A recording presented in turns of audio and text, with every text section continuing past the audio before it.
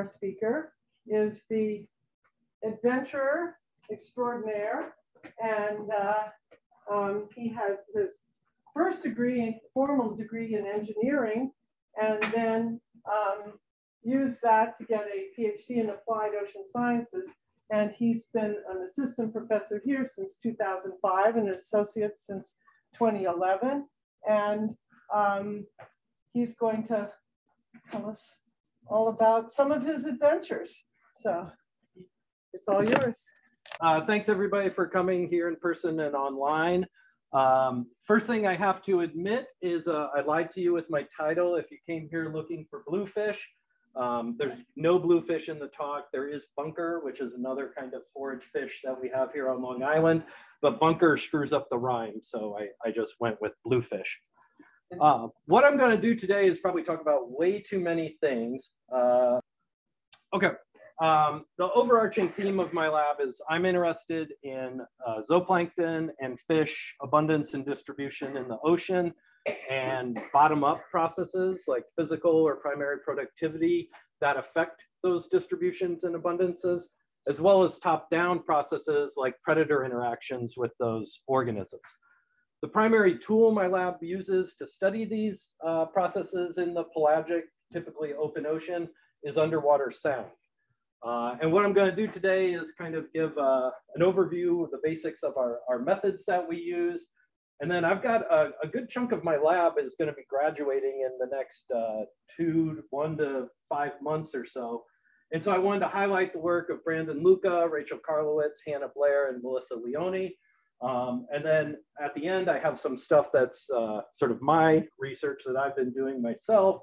And if we run out of time, then we can just skip through my stuff. But we'll talk about the students because they're the ones who keep the lab running. So we'll be talking primarily about active acoustics, but we also do a little bit of passive acoustics in my lab. And it's very depressing to me that this is now considered an old classic movie because I saw it in the theaters in high school. It's a great movie. It's submarine warfare. It's got skinny Alec Baldwin, Sean Connery with a Russian accent, so it's highly recommended. But submarines use both active and passive acoustics. So submarines will send out a ping, they'll transmit sound out into the ocean, and they'll listen for the echoes of it that come back. And that's what we do in my lab. And then passive acoustics is where you don't transmit anything, you just listen. And other things out in the ocean or on land are going to make noise, and we can use that information to understand what's going on. So if we're an active acoustician, we buy a piece of equipment called an echo sounder. It's an electronics box, and then it has a transducer, which is the orange thing in the graph. That's what transmits a pulse of sound. That sound travels through the water column. It bounces off stuff, and then it detects those echoes. We record that data, and we get a picture of what's going on underneath the ocean surface. So sound is really the only tool that we can use to peer into the depths of the ocean in real time to see what's going on there. Typically, I'm going to show a bunch of echograms, which is what we call these plots. So I'm going to walk you through them. Typically, we're in a boat here at the surface, and we're driving our boat from left to right. So the x-axis is either time or distance. The vertical axis is depth. And then the color scale corresponds to how strong the echoes were that came back. So this is some data from up in Alaska, where we drove over a herring school. And the red areas meant we got more echoes back than, say, the green areas. That's fewer echoes back. And we can use that information to try and figure out how many fish might be in this school. The way we do this is pretty complicated, and there's a lot of details in here. For example, one of Brandon Luca's thesis chapters is basically like making measurements of these things here on the left-hand side, creating acoustic scattering models, and then testing how well they work on individual organisms.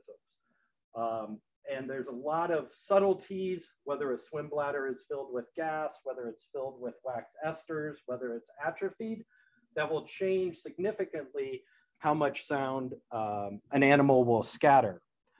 And we go out and we collect acoustic survey data or monitoring data, and that has units of decibels because we're acoustics people, that's our currency. But whales don't eat decibels. Striped bass don't eat decibels. We need to convert those acoustic measures into things that are ecologically important, like pounds of fish per cubic meter, number of copepods per cubic meter. Even, hopefully, in Rachel's thesis, we're going to be able to have maps of calories per cubic meter for some of the lower trophic levels. So if we can do this transformation, we can change our color scale from an acoustic measure to something like numerical density of fish. So for this, we know how big these herring are, we know how much sound one of those herrings scatters. And so those red areas represent about 10 fish per cubic meter. Green areas are maybe 1 fish per 1/10 of or for 10 cubic meters. And when we have these numbers, then I can sum them all up and tell you roughly how many fish are in that school. So this is the best case scenario. This is the simplest thing we have, where we go out, we find an aggregation of animals, and we make an assumption that the animals are identical, right? So the analogy I like to use for this is, I need a volunteer from the audience. All right, Brittany, you're gonna be an acoustics wizard. So I'm gonna give you a mystery box, right? That has $10 worth of stuff in it, okay?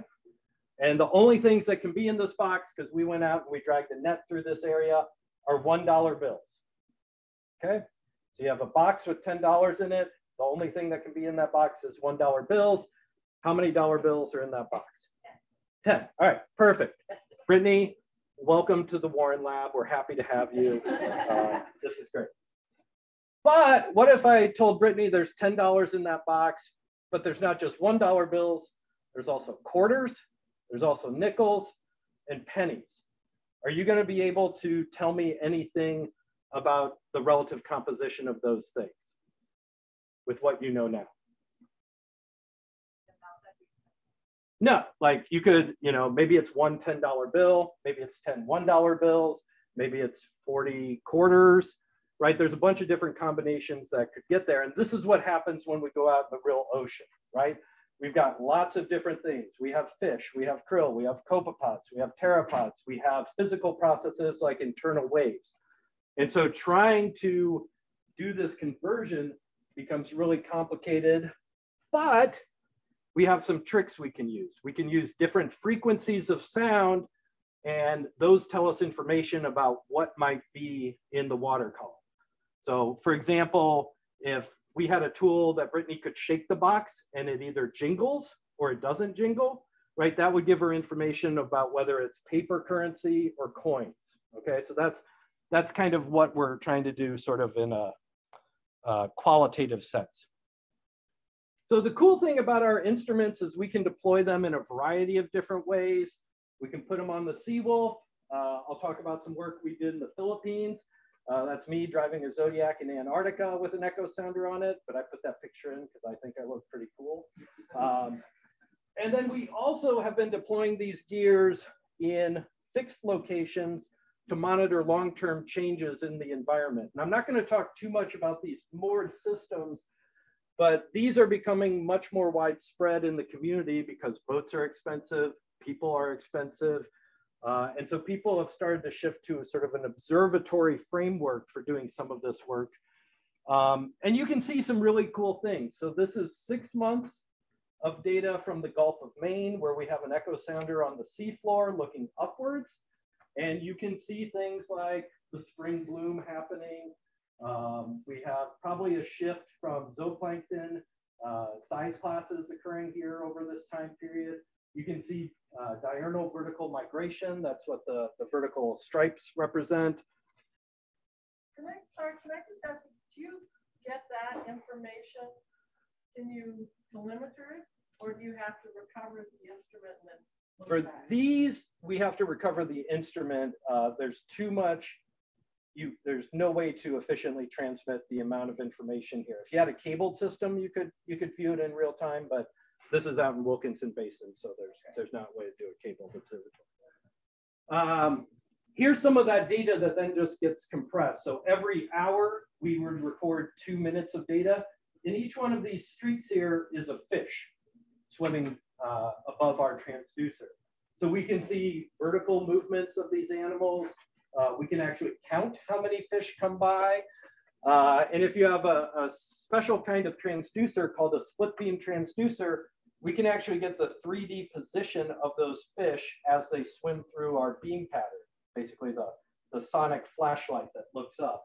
And so in this case, all these fish were moving in the same direction and they were swimming at a speed of 5 to 15 centimeters per second. So these systems are going to be a really powerful tool, I think, for a lot of us when we start looking at effects of wind energy on animals, because we can go out there and I can tell you if fish are swimming in different directions based on currents, based on weather, based on construction noise. So I think this is going to be a powerful tool. Okay, so let's talk about bunker, the most important fish in the sea. That's the title of a book by a professor from New Jersey. It's a great book. Long Island has a really interesting history of bunker fishing. Baymen currently fish it and use it mostly as bait in lobster pods or black sea bass pods. There was a reduction fishery occurring here in the 1920s and 30s. You can still go out to East Hampton and see the ruins of those facilities where they would get this fish, grind it up and get the oil and nutrients out of it. And there's currently a large scale industrial reduction fishery that operates all along the eastern seaboard collecting these fish.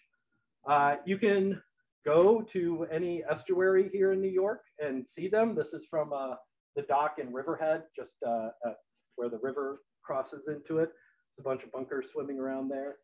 And in 2015 and 2016, we had some really large scale fish kills, which have occurred naturally for a variety of reasons for probably hundreds of years here on Long Island.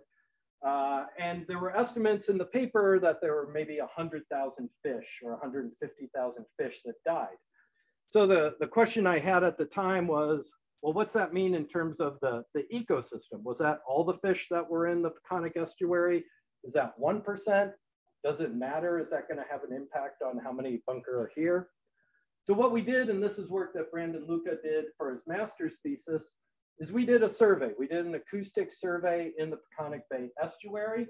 And I want you to note the depth scale here.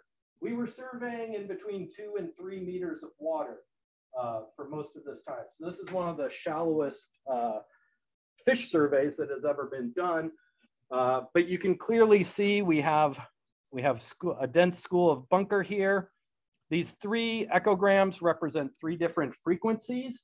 So we can use the information from those different frequencies to help us identify what these animals are. Has anybody ever driven by a school of bunker in a boat? All right, excellent. What happens to the bunker? Do they jump onto the boat? Do they wave to you? No, they avoid, right? They try and move away from the boat. So we knew this was a potential bias in our data. So we actually also ran a side scan sonar unit. So this is a sonar unit that shoots sideways. And this is a school of bunker that is moving away from our vessel. Here's kind of the hole our vessel made in this school. But this let us estimate how big these schools were spatially. We could get their vertical height from driving over them. But then with the side scan, we could get those other dimensions. And what we came up with is those fish kills represented maybe 10 or 20% of the population that was in the estuary when we did our survey. So, you know, not everything, but not an insignificant reduction in terms of their biomass. So we had another project that the state had funded because they've built these artificial reefs south of Long Island for fishermen to go use to catch fish. If you get on a party boat and you go out to fish for black sea bass, blackfish, whatever, you're probably going to one of these reefs that they've created. So we drove our echo sounders around, and some of these reefs are just piles of rocks. So the reefs here are these little bumps in the seafloor. And what you see is we have fish aggregated on top of these reefs because fish like structure. We occasionally have fish that are not on the reefs. but the majority of fish that we found in our survey near the seafloor were associated with these reef structures. So that's an interesting finding. Brad and I are trying to get this paper written up because this is really relevant to things like putting in wind turbines, which are physical structures that most likely are going to aggregate fish around them because they like the structure. But while we were doing these surveys, we would also see these pelagic mid-water column schools, and these are schools of bunker. And I always think they look kind of like rain clouds because they have this like little blue blob underneath the dark red. That's actually a sign that there's multiple scattering physics going on there, which makes some of that conversion of echo energy to number of fish a little more complicated, but we can handle that.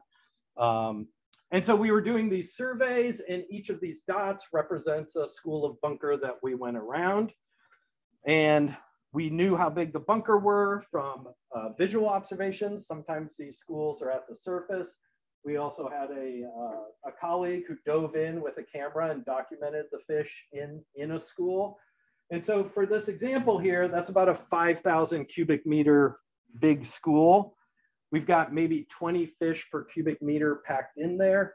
And so that's maybe 100,000 bunker in that one school.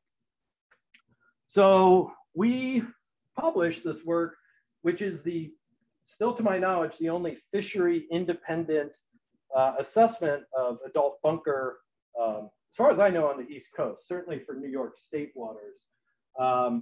And why is this important? Like the fishery that the baymen are using in the bays, they're not taking all the bunker, but there are some charismatic megafauna. So anybody who's been excited to see whales in New York waters, those whales are here because they're feeding on these schools of bunker. How do we know that? Well, sometimes we get direct observations. So this is data from a cruise on the Seawolf. These are whales that were diving down, coming up with their mouths open. This is a school of bunker here, this dense red aggregation. And we don't see this every time, but occasionally you get some cool things like this, where here's a school of fish, and we have these two dark red blobs right above it. You can kind of see it zoomed in here.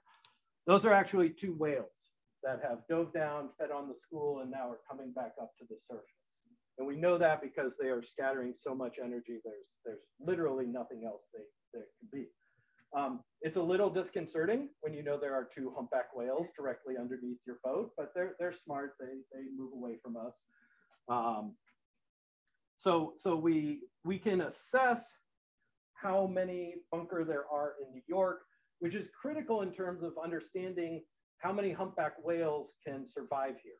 How much food is there for these whales, which seem to be here more and more, used to be seasonally, but now we think they may be spending even more time of the year here. So that Seawolf cruise was part of this DEC Offshore Indicators project. That's a joint effort with Leslie Thorne, Janet Nye, Charlie Flagg, Jack McSweeney, and myself. We go out on the Seawolf, we run these transects from Long Island out to the shelf break. We have a series of stations where we do vertical net tows for zooplankton.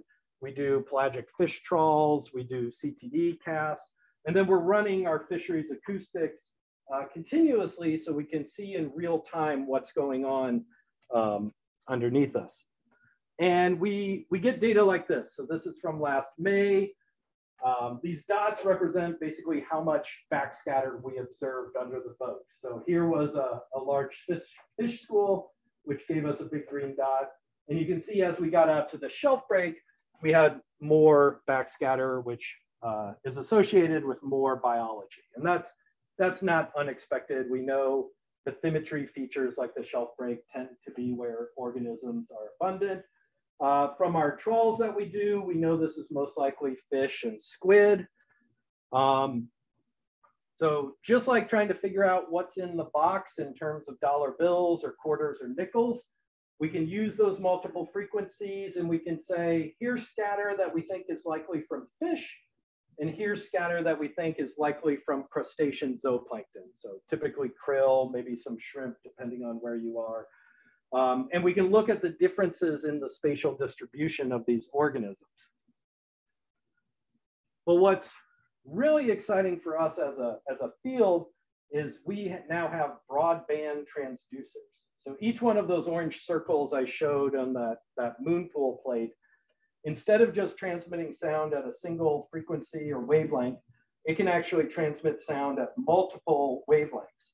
So each one of those gives us information on the echo that comes back.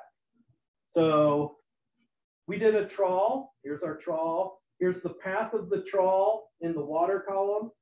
And we can go through the echogram and we can identify echoes from individual organisms.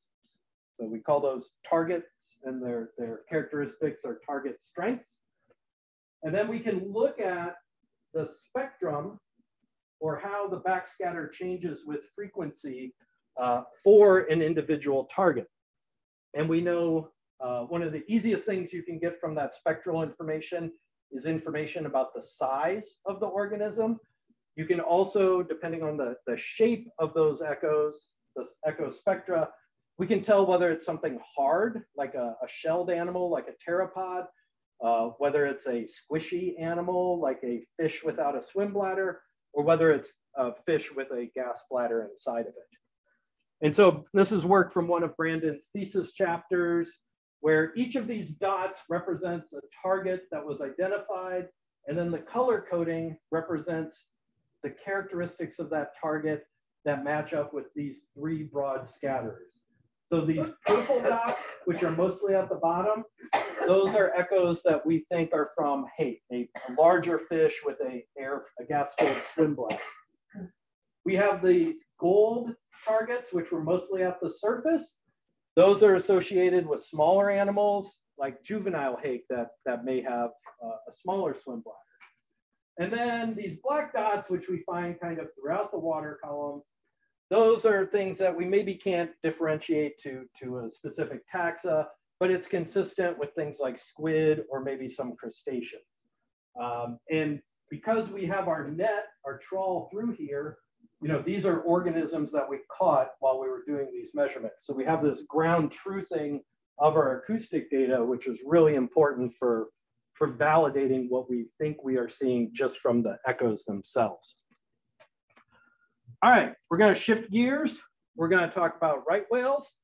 So these are a critically endangered animal. It's been hunted historically in New England waters for 400 years or more. And these are large animals. They're roughly the same length as a humpback, but they're about twice as fat. And they feed exclusively on small crustaceans like copepods. So basically a grain of rice sized animal. A couple of years ago, Nat Geo put together this, I like calling it a yearbook collage. So at the time, this was every identified right whale in the North Atlantic population. When this was published, that number was around 400. We're down to maybe 340 individuals. So most people went to a high school with more students in it than there are North Atlantic right whales. So this is a critically endangered animal. And it occurs in Long Island waters. So some of its behavioral characteristics are animals swim down to the coast of Florida and Georgia to reproduce and give birth. And then they migrate up along the East Coast to New England, now into Canada. Well, they've always been in Canada, but now they're going into the Gulf of St. Lawrence. But they're traveling through this region that has a lot of human activity. So there's a lot of boat traffic, there's a lot of fishing gear, and these animals just really, their behaviors put them at risk. So the best data we have suggests that maybe any year, there's a 1 in 4 chance an individual will become entangled. At least half the animals show severe entanglement scars. Half the right whale deaths that we see are probably due to ship strike or so. And so these animals are not dying currently because of old age or disease. The majority of animals that die are through negative interactions with stuff we're doing. So Chris Paparo, Fish Guy Photos, our marine station manager out in Southampton, March of 2021, He got a shot of a right whale and a calf just off the beach over in East Hampton. There's a group out of Virginia that puts sort of longer term satellite tags on these animals. And that same year, they tagged 2 right whales. One just did this little U-turn and then the tag fell off the coast of North Carolina. This other one in gold, you can see its actual transit, and it hugged the coastline all the way up into Cape Cod Bay. So, you know, if the whale wanted to avoid humans, it would take a different route. But these animals historically follow this coastline. It's one of the reasons they were hunted in the 1600s from the shore in New England.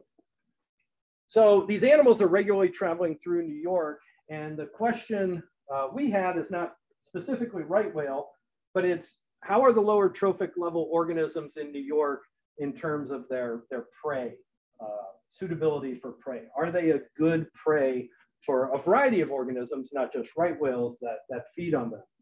So we have multiple species of copepods that can be found in the New York Bight. Historically, most copepod people talk about Calanus finmarchicus as kind of like, this is the one that's most important. It's a larger copepod. It occurs in high abundances in many places, and animals feed on it. But what we were interested in is looking at the abundances of not just Calanus finmarchicus, but some of the other copepod species, as well as their energy. So these copepods are typically translucent. Some light gets through them. And so you can actually see in these photographs here, this is the lipid sac in these copepods. So when they are storing energy for whatever reason, you can visually see that and you can measure it. So this is Rachel Karlowitz's master's thesis work. So we're interested in how the copepod abundances vary spatially in the New York Bight, as well as with other regions like Cape Cod Bay, the Gulf of Maine, where we have data. How do they vary over the course of a year or between years? And then how do they vary from copepod to copepod? So here are what we call bubble plots from our New York survey. So this is 2019 data. The empty squares represent stations on the map. Black squares represent stations where we sampled and counted the animals. And then the size of the dot corresponds to how many animals were there. And then the red dots are samples that we took, but we maybe haven't counted yet because it takes a long time to count copepods under the scope. But what's really interesting is you definitely see some seasonal differences in where we found them. But this May 2019 cruise, we had abundances out by Hudson Canyon and at the shelf break of over 4,000 copepods per cubic meter, which is really, really high. Our average value for that trip, if we average all our stations, was 1,250 copepods per cubic meter. The threshold that people like Stormy Mayo and other people have come up with for right whales will open their mouths to feed when there are at least 1,000 copepods per cubic meter. That's when it's energetically beneficial for them to feed. So we have food out here this month that those animals could be building up energy on, which I was a little surprised by, because we don't think of the New York Bight as being a whale-rich, prey field. Yeah, and this is just data sort of showing for the different species what our numerical abundances are. And there's, zooplankton are patchily distributed. So we get tows where we don't have many copepods, and then we hit a patch and we get lots of copepods.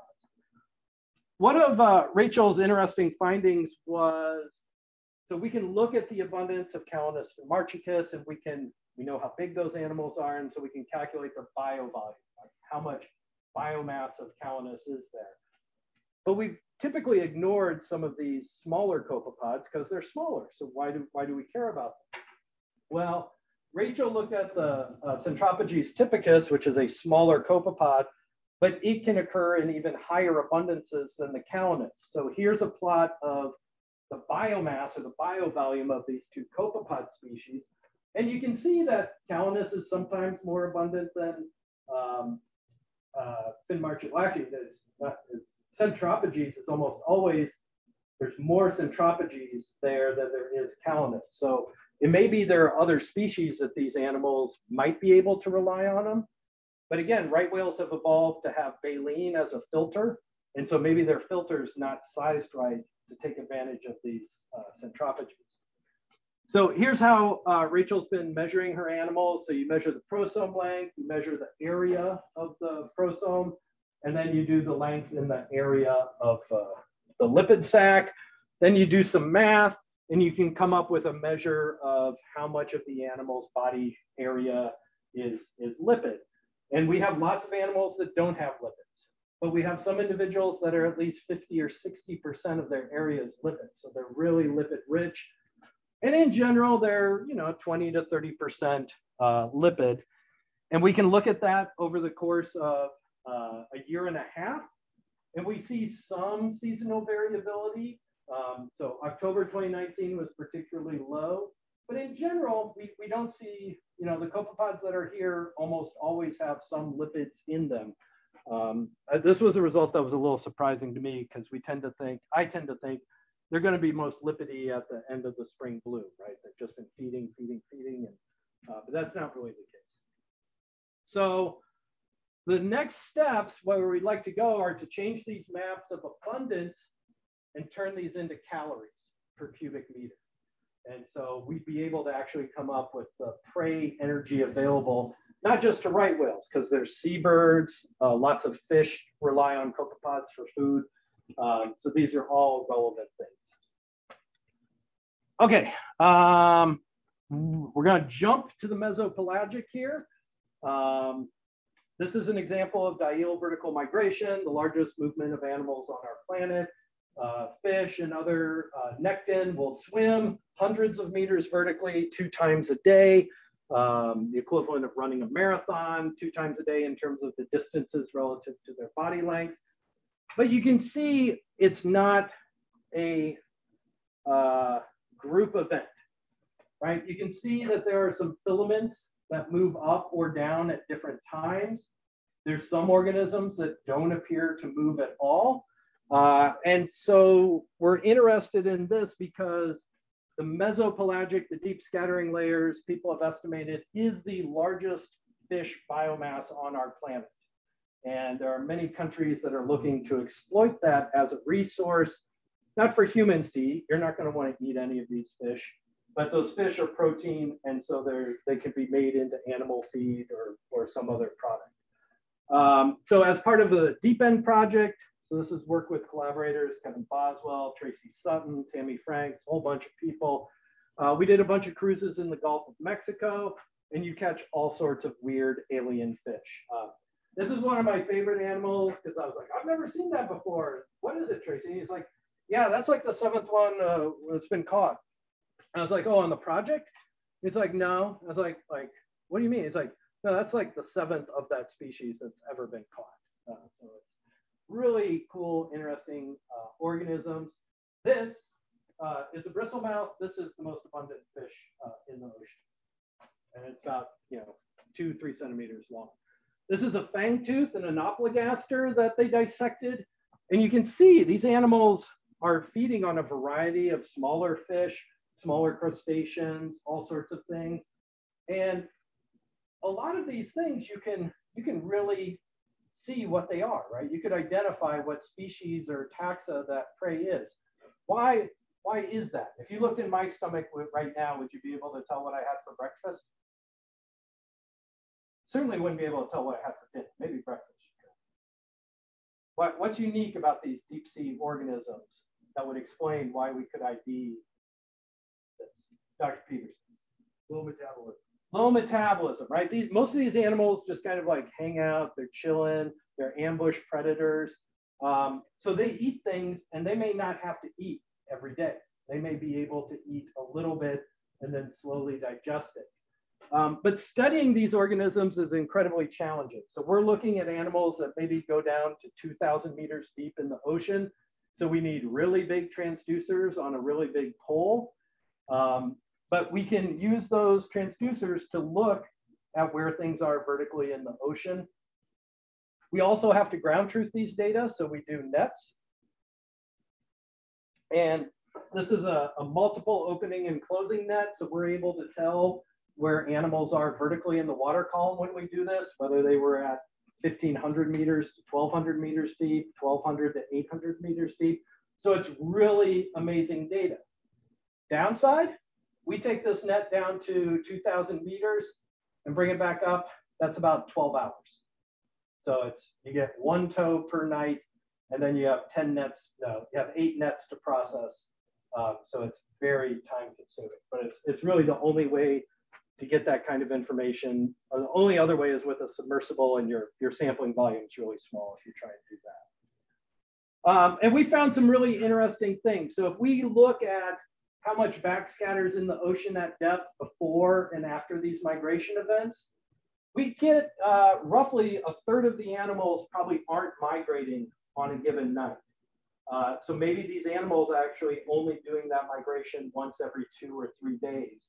Again, because they maybe don't need to feed every day. We think, and this is really hard to try and sample these filaments, but we think these are associated with either different sizes of animals or different taxa that have different swimming capabilities. They all want to get to the surface where the food is when it's dark, but if you're a slower swimmer, you may have to leave earlier than somebody who's fast. And we talk about the deep scattering layer as being this, kind of carpet. When you look at these graphs, it's like this layer of organisms. So you may think it's like those fish schools I talked about earlier with, 10 or 20 fish per cubic meter. When you actually look at the abundances, they're much less. It's like a fish per every 2 cubic meters or every 4 or 5 cubic meters. So it's just because these tools sample a really large volume, we get this kind of mixed up picture of what's going on. Okay, so shifting over to work that Hannah Blair did, again, looking at the mesopelagic. One of the things we're interested in is the spatial variability of these layers. I just said we think of them as this carpet, but if you look at surface schools of zooplankton or fish, they're patchy. They're patchy. So the question is, are they patchy in the deep ocean? So this was part of the Adion project, where we had 7 sites along the shelf break from Virginia down to Florida. We put out bottomlanders there with upward looking echo sounders, passive acoustics, but Hannah's work was based on these cruises that we would go to basically every 6 to 12 months. So we're going to use acoustic backscatter as a proxy of organism biomass. And we're going to try and estimate the patch size that we see for different scattering layers and look at whether biological or physical variables may be associated or driving those patches.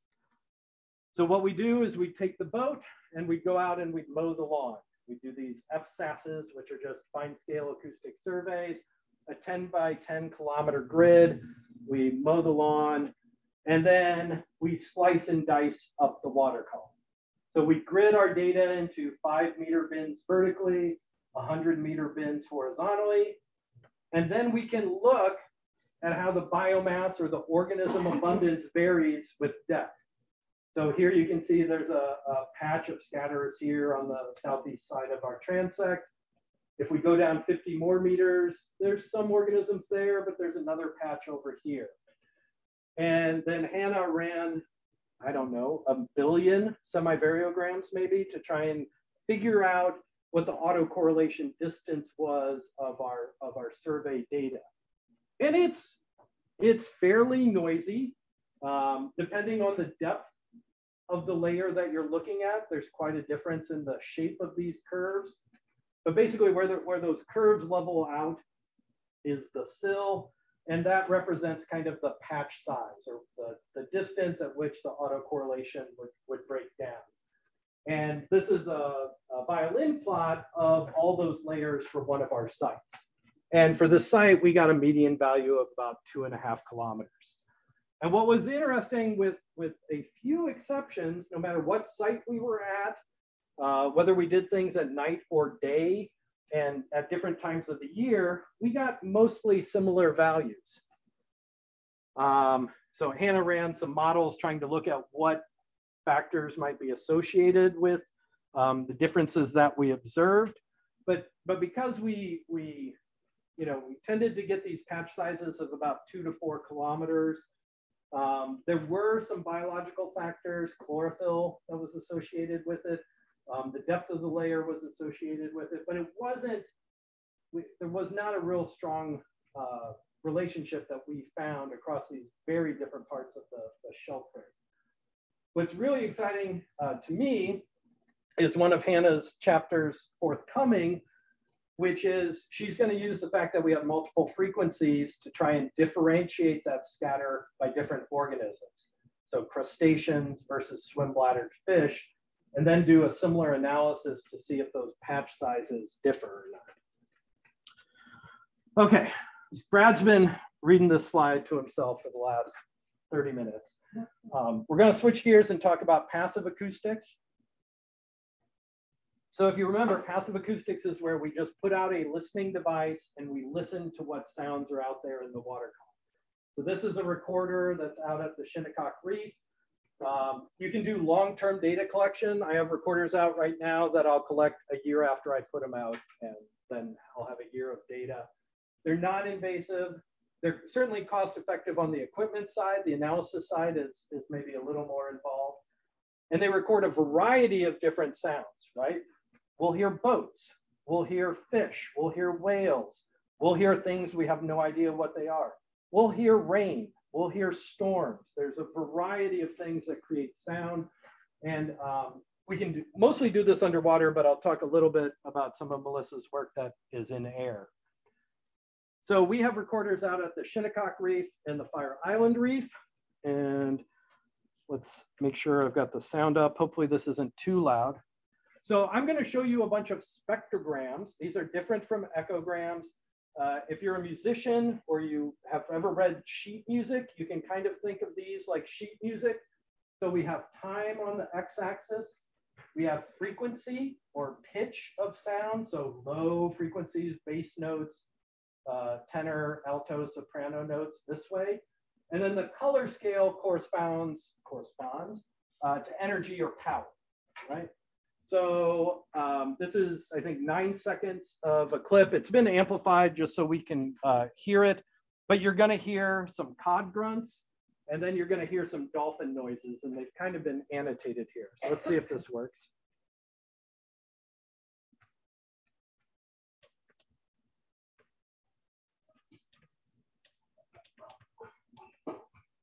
Okay, let me try that again because it kicked in late. Is that good? That's a cod. That pop is a jaw pop. That's a thing bottlenose dolphins do with other bottlenose dolphins. And so what's interesting is, and challenging about passive acoustics is, I cannot tell you that an animal's not there if I don't hear a sound, right? Because it could just be the animal didn't want to make a sound. But if an animal makes a sound and that sound is stereotyped to a species or behavior, then I can tell you, one, an animal was there or relatively near our recorder. And depending on the sound, I can tell you something about its behavior. So cod elicit these grunts that kind of go, dun, dun, dun. We'll play them here in a second. And those are done during courting and mating behaviors.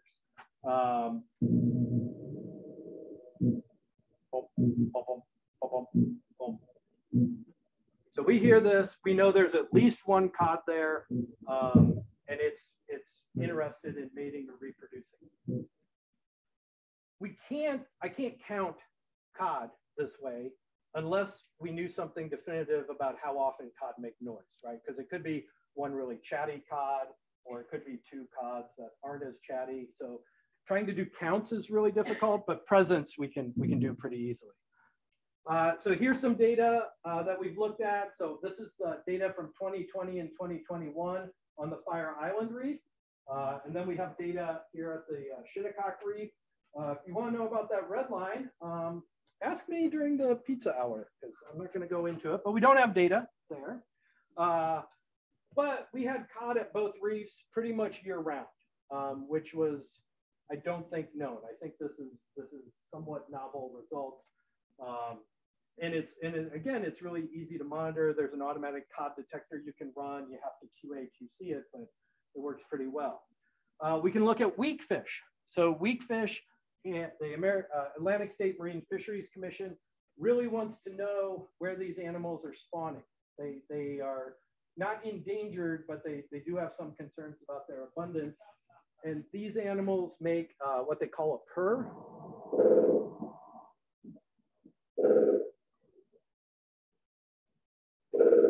And again, if we hear these, we know these animals are interested in courting or spawning. And so here we have data for 3-4 months at Fire Island and at the Shinnecock Reefs. So these calls only occur at night. They don't call during the day. And we detected more calls at Fire Island than we did at Shinnecock. Again, I can't say definitively there's more weak fish at Fire Island than Shinnecock, but that might be one possible explanation of that. And then we have charismatic megafauna, so bottlenose dolphins. They make a variety of different noises, and some of those noises have very specific context. So if you hear echolocation clicks, that means this animal's foraging. I can't tell you if it's successfully catching a fish, but it's trying to find a fish.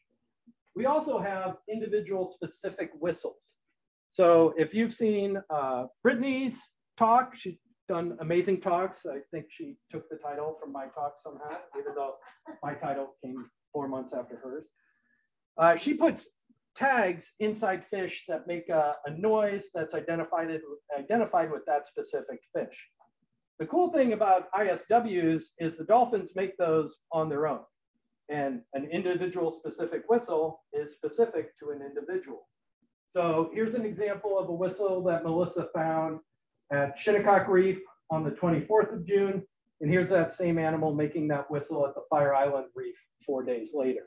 So we can start to look at things like residency and or movement using these, essentially, you know, their vocalization is a name tag. It's like, hi, I'm Terry the bottlenose dolphin. Oh, and here's an ISW.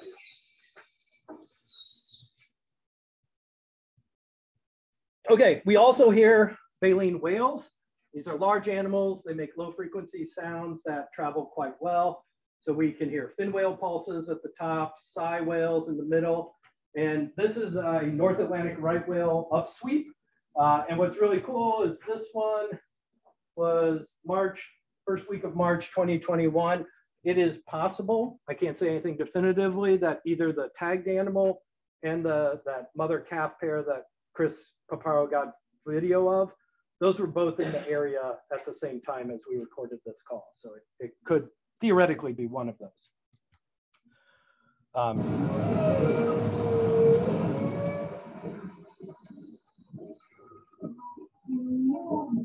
So this is a humpback whale. They make kind of these agonistic moans.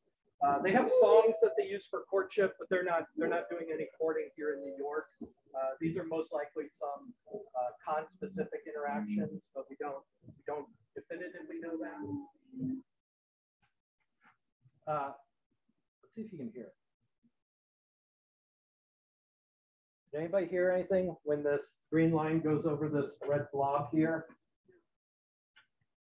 You did? Okay, the young people who have good low frequency hearing can hear it. Let's see if it would be a real low bass note, like ooh, right? So I can't hear it. I'm old. I've gone to too many rock shows. But that's what a fin whale call looks like. And fin whales are amazing. Like as an engineer, this is a perfect sinusoid. And these animals generate them every 10 to 20 seconds. And they just, we know some of the context for why they do that. We can speed up that call to put it into our hearing range, which I'll do right now. So that's now a 200 hertz sound, which we can all hear. And so lastly, I'm gonna shift gears and we're gonna do some passive acoustics in air. So we've done the artificial reefs, but we also put out these recorders. You can see the recorder over here on the right-hand side. And we initially put these out because I was hoping we were gonna hear piping plover chicks hatch. And so we'd be able to get timing of plover chicks. Can everybody see the plover in this picture? you can. Where's my mouse? It's right here. Here's a better picture of a plover, right? But what we ended up hearing a lot more than plovers was aircraft. And if you had asked me before we did this study, if you go to the beach, what are you going to hear? I'm going to be like, oh, you're hearing those prop planes pulling the advertisements that go back and forth, right? Well, we can characterize 3 different types of aircraft: helicopters, propeller planes, and jet planes. All have different acoustic signatures. And we can look at how the number and type of aircraft passes occurred. We actually have data for identical weeks in 2020 and 2021 for 3 months. We have data July, September, and October. I cut off the October just so the graph would fit here. You know, what I thought was most abundant is not at all. It's rich people flying in on jets and taking commuter helicopters. Those are by far the biggest noises. And in a given week, you might have 1,600, 1,700, what we call events. So those are events where we could clearly detect an aircraft signal. We started looking at whether the birds were reacting to this. So like before, during, and after an overflight, were they changing their vocal behavior? The data there are kind of mixed. So it may be that they've acclimated to this, right? It's a noisy place. But in terms of the soundscape, these green bars represent how loud it is. So this is a really loud event. This is a quiet event over the course of our sample period. And then these blue dots represent those aircraft flyovers. So those aircraft events are nearly all of the really loud events that occur at the beach. It can also be really loud at the beach if it's really windy, if there's a storm, but it's mostly aircraft noise is the dominant signal we see there. Okay, I'm gonna fly through this really quickly. I'm done talking about my students. Quick plug, come to their thesis presentations. They're gonna go into much more detail and be awesome. We've got a project that I did a couple years ago in the Philippines. Philippines, 7,000 islands. They're 10th in the world in seafood production. Growing population that eats a lot of fish. So this is a food security issue in terms of how much fish they have there for their population. So we were trying to figure out if we could use active or passive acoustics.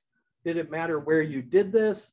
And does it depend on how they're fishing? So they do a variety of different techniques for sardines, which is what we're focused on.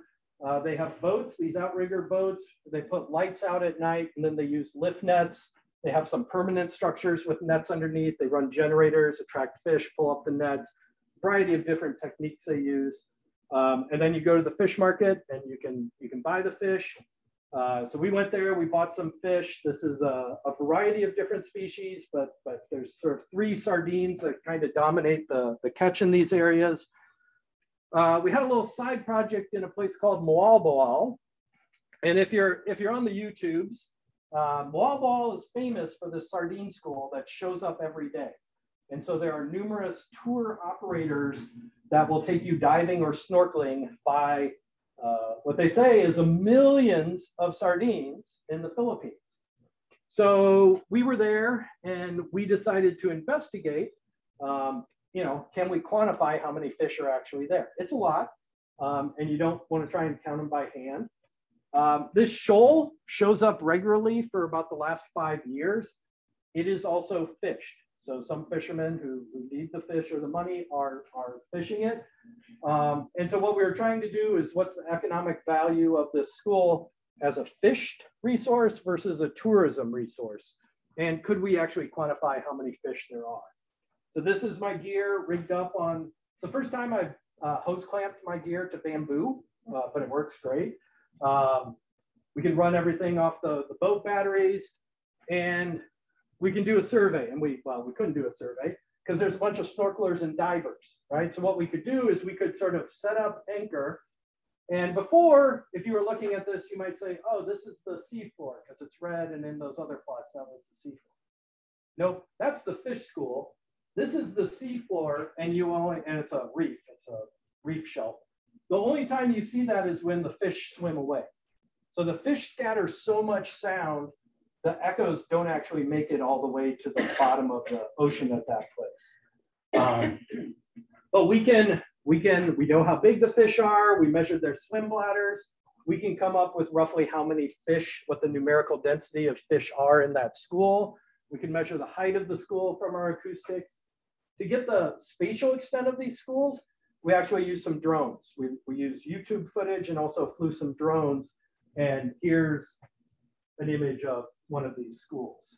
So we can come up with rough estimates. And there's typically about 150,000 fish in that school. So first thing, don't believe YouTube titles. And secondly, you know, it's 100 times, 1,000 times more valuable as a tourism resource than it is as a fishery. And what's really exciting to me about this project is this kind of showed we could do this, and we got buy-in from BFAR, which is basically the Philippine NICS, the Philippines Fishery Agency. So with colleagues from Cornell University and the Environmental Defense Fund, we put GPS trackers on fishing vessels to look at where the fishing activity occurred. And I'm heading over there in 3 weeks, I think. And we're going to do some surveys of that area. And more importantly, we're giving 2 echo sounder setups to BFAR to run their own surveys, collect their own data. And then we're going to have some follow-ups trying to get them up to speed in terms of analyzing the data and building up their fishery assessment infrastructure. Okay, last thing, it's only 4 slides. Grad students. This is like a basic question we should know. How do baleen whales find food, right? There's a variety of different sensory mechanisms they could use. They probably use some combination of those depending on the range scale, the distance scale that they're looking at. But if you're trying to find these mobile, patchily distributed animals, how are you best able to do that? So the best way to do this is you go to Antarctica. Well, it's not the best way, it's the most fun way to do this. You go to Antarctica and you put a suction cup tag on the back of a humpback whale. And that suction cup tag has the same sensors as your phone in terms of knowing when to rotate your screen. So it's got gyroscopes, magnetometers, accelerometers. And when we get that tag back, and you have to get the tag back, and it's not fun when the tag comes up under a field of ice and you spend 4 hours in a Zodiac flipping over ice chunks to find the tag. But when you get that tag back, you can recreate the animal's movements underwater. So you can look at how deep it dove. You can look at when it turns, all sorts of things. We can run our echo sounders. So this is an echo sounder display in the Zodiac. And this is the same Zodiac where we were running a chemical sensor that was measuring dimethyl sulfide, which is a chemical compound that's been associated as a foraging cue for seabirds. And it occurs when phytoplankton cells break down. We're measuring it in both air and water. And so we're making simultaneous measurements of prey, a possible prey signal, a chemical cue for the prey, and the animal's behavior. The other fun fact is we were actually running 2 different Wi-Fi networks on our Zodiac. So I think that was an IT accomplishment. So what do we find, at least on my end of things? So here's an echogram. And these are dense aggregations of krill. This is the dive path of that humpback whale. And the green squares represent every time the whale opens its mouth to feed. And so what's really clear here is this is a lazy whale. It is diving down basically 1 body length, taking a gulp and coming back up to the surface and just doing that over and over again until either the prey goes away or it's satiated. There are denser aggregations of prey deeper, but it doesn't need to expend the energy to go down there. It's fine just with this. So this was data we collected. We had 2 field seasons down there, and then the pandemic happened. So our Antarctic analysis has kind of been slowed up by that. But we've done some work here in New England over in Cape Cod, where we did similar study where we measured prey, the chemical compound, and we found that there are DMS gradients in the ocean that are related to prey abundance. And we built little theoretical whales.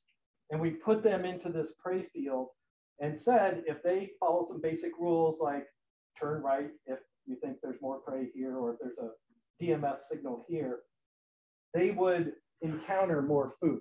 And so we had that paper come out in 2021. And the goal is to try and test this in some other regions like Antarctica. Okay, sorry, I think I ran a little bit late. That was a lot of information, but thanks for hanging in there. Happy to answer questions.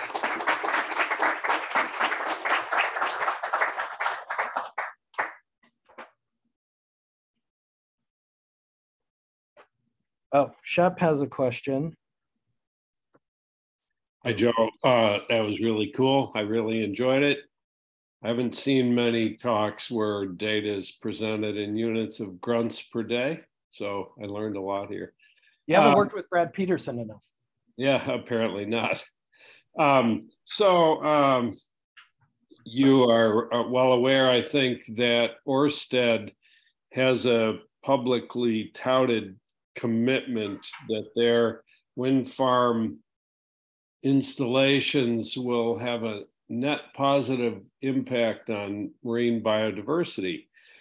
And I'm just wondering if you can comment on just how crazy ambitious a task it would be on a reasonable, sensible physical scale to assess that. That is, you know, for zooplankton, how much data over how many years, you know, what fraction of the continental shelf, you know, how much diurnal variability and interannual variability would you need to capture the natural variability and trends in zooplankton abundance to tackle that? Or maybe they're not really serious and it's all PR, but you can take that question and do whatever you want to with it.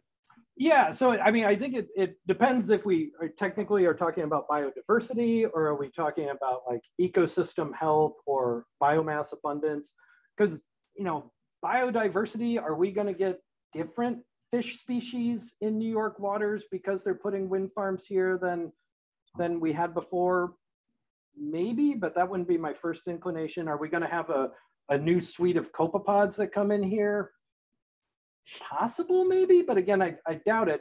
But in terms of aggregating those animals, concentrating them, maybe changing their distribution, which may increase their abundance, you know, it's really complicated. Like you said, it's not just the time series aspect, it's fine scale processes. So like the Europeans are really ahead of us in terms of, well, they're ahead of us because they have wind installations over there that have been operating for years, looking at things like the wake behind windmill posts. That's not the technical word, but that's what I'm going to call them, as the tide changes, right? So the tide's going to drive water past them this way, and then a little while later, it's going to go back the other way. And there's mixing, there's vortices that spin off that.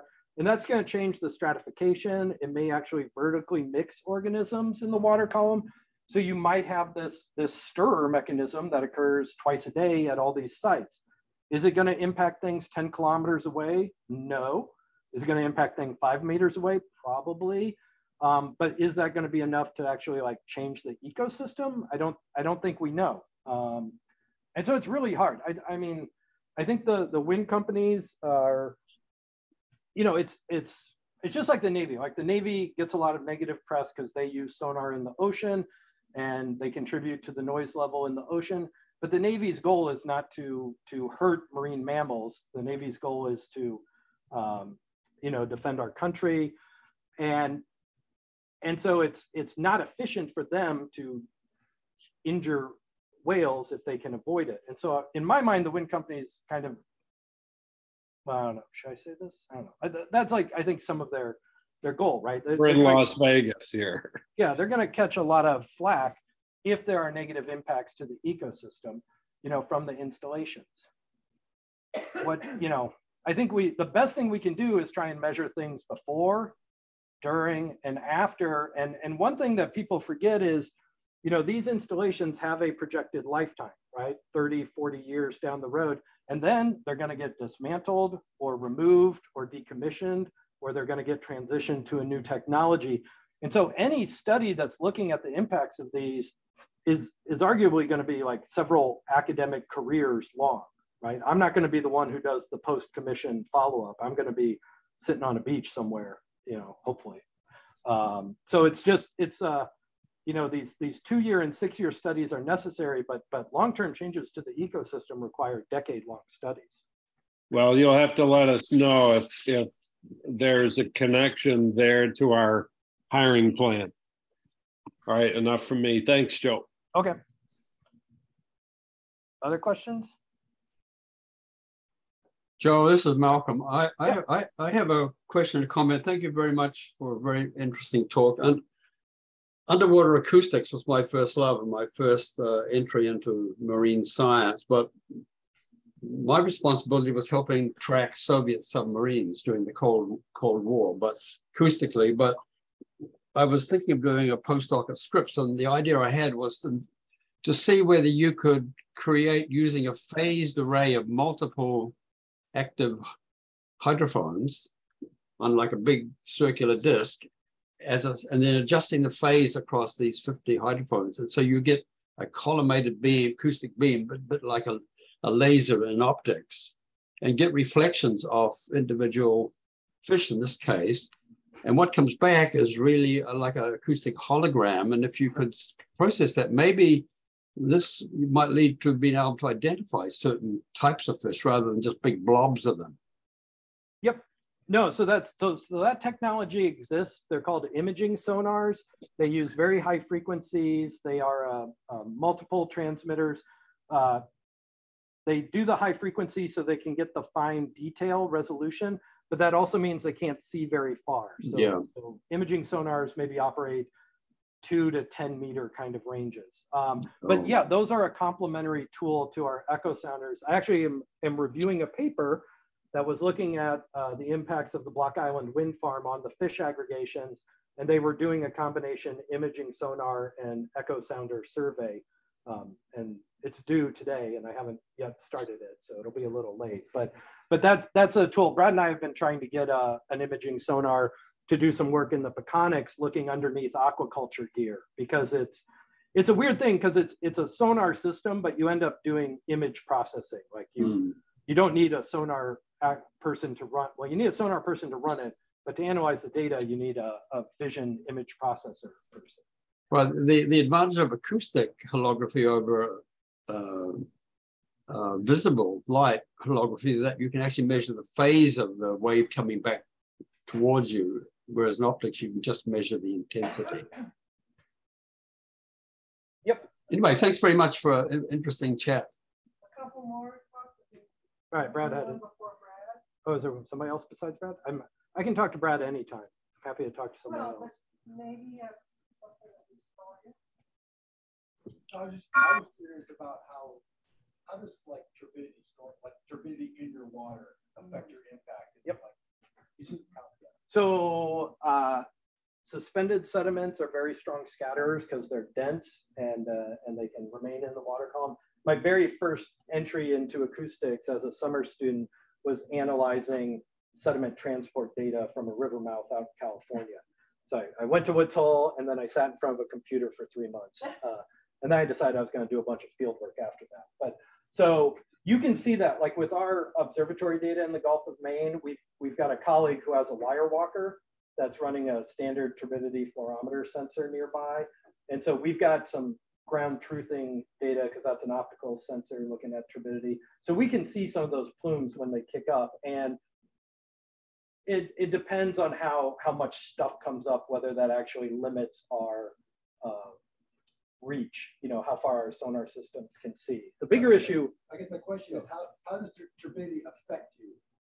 Reduce the range, or does it like so the bigger issue we have with ship-based systems is we have bubbles that get swept underneath the hull, and bubbles are really strong scatterers. So we don't get as much power, so we can't see as far when we have a lot of bubble activity. With bottom-looking sensors, if you had a big sediment plume, then that would do the same thing. It would knock down your signal to noise ratio, basically. But you can measure it. Like you can measure particle concentrations and quantify that, which is what we were doing with that river stuff. So, yeah. Great. Well, that was super interesting. Yeah. Oh, last one. I was wondering for the hydrophone stuff, when you're looking at a spectrogram, to what extent is the identification of different species, their noises, like how automated is that? And like, can you tell like apart in terms of dolphins or like what? But yeah, compared to like parsing like a dolphin, like a whale. So whale and dolphin, very different. Fin whale and blue whale, I can tell the difference because they have characteristics. Blue whale calls are lower, fin whale calls are 20 hertz, Psi whales are a little bit higher frequency. I have two different dolphins doing echolocation clicks. I can't probably tell them apart. Sperm whale echolocating, bottlenose dolphin echolocating, maybe, but that's because they're bigger, the spacing's different, the frequency range is different. In terms of automated, it's really tough. So like we borrowed a cod, well, not borrowed, people published a cod detector that they were using in New England. We ran that and it works pretty well for our area, but every site has different recorders, different background noise. Like we have a lot of boat traffic at our site. One of the sites we had a chain clanking for like the first 6 months we had data. And so that you couldn't do any automated processing. You had to go through that by hand, which was super time consuming. So it's very case dependent, and we still don't know, like the bulk of, maybe not, yeah, the bulk of what we hear is, I don't know, you know. And the first studies on sounds that fish made were done by taking a fish in a tank in the lab and either poking it or shocking it, and it would make a noise. And that was the first data we had on what those noises were. And we don't really have a lot of that ground truthing information as much as we'd like. Right. Well, I think discussions can continue over pizza. Yes. So thanks so much.